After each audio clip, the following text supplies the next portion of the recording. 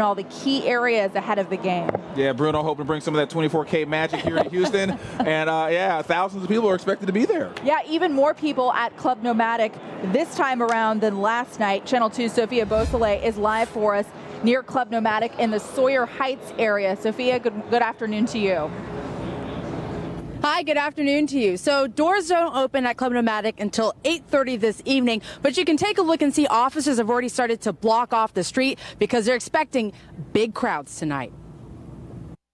It's been the most talked about pop-up club for the Super Bowl weekend. Club Nomadic opened with a bang Thursday night as more than 7,500 people showed up to hear the Chainsmokers, Sam Hunt, and a surprise performance by Snoop Dogg.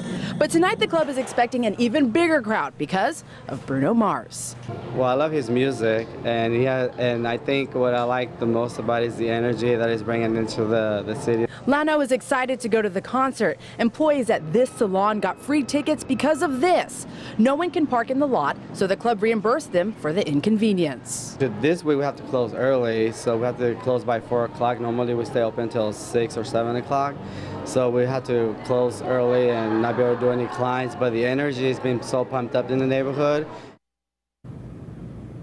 So while we're talking about parking, let me remind you, unless you're VIP and you plan on parking in this lot, you need to either take a taxi, you need to Uber, or utilize the free shuttle. If you park at the garage on 1600 and Smith Street, that's where they'll pick you up and they'll take you here for free if you have general admission. But again, you can see they already have this blocked off. You do not want to try to venture down here. Just take a ride share. It'll be much easier that way. Reporting live right outside of downtown Houston, Sophia Beausoleil, KPRC, Channel 2 News.